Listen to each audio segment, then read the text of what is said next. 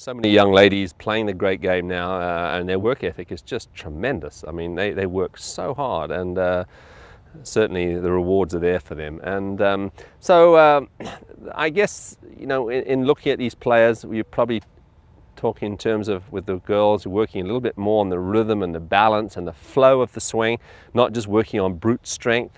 Also working hard on their short games, because I really feel that where the girls really aren't in the same category is the short game. But you know, it's all about communicating, and everybody's different, and no matter who I teach, the whole key really is for me to understand the player, get in their mind, and really be able to help them get the message, okay, communicating the message.